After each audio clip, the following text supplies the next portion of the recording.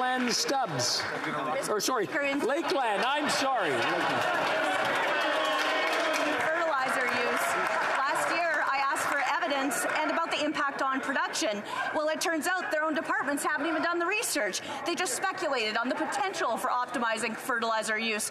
Well, Fertilizer Canada has the brutal facts. $10.4 billion in losses in canola, corn, and spring wheat alone, and farmers are hit with an ever-rising carbon tax. So from this farmer to that minister, why is the minister stopping crop growth and hurting Canadians who put food on all of our tables? The Honourable Minister of Agriculture. I can assure you that this government is working with farmers for farmers, and farmers know how important it is for them to have a sustainable agriculture. They are good stewards of the land. Yes. They know they are the first one to be hit by climate change, and they are on board to adopt more sustainable practices. They are on board to get access to better energy-efficient technologies, and we are there to support them. Thank you, Mr. Speaker.